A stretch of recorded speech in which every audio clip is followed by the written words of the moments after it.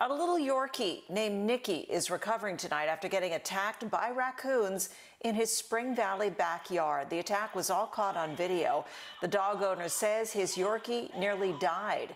News 8's Heather Hope has the story.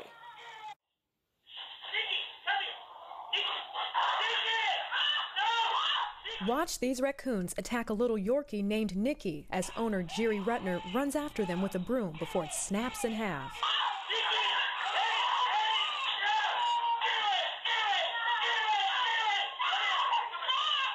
Nicky squeals in pain as the raccoons run after them, watching closely before walking away. It was a vicious attack on him. From his backyard in Spring Valley. Everybody, sit.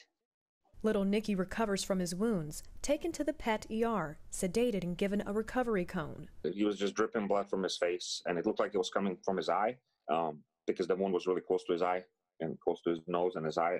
And not just a few. Rutner's camera caught a gaze, or group of raccoons, at least 5 roaming in his backyard July 1st. 2 big ones that look close to 30 or 40 pounds. Rutner says the raccoons were after water.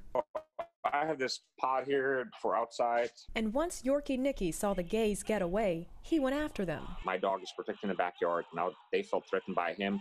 The bravery backfired when the Yorkie was outnumbered and nearly killed. When he was on his back and that one raccoon had his face in his mouth, the other one was going after him and near his throat and his belly.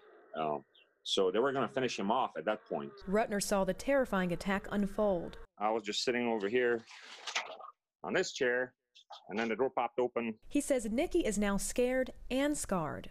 He doesn't want to go potty at night anymore outside. Rutner is moving the water bowl inside the house and warning neighbors. Be careful before they let their dogs out at night. I'm hoping the lesson that he learned is he's going to remember next time he sees a raccoon not to chase him. Heather Hope, News 8.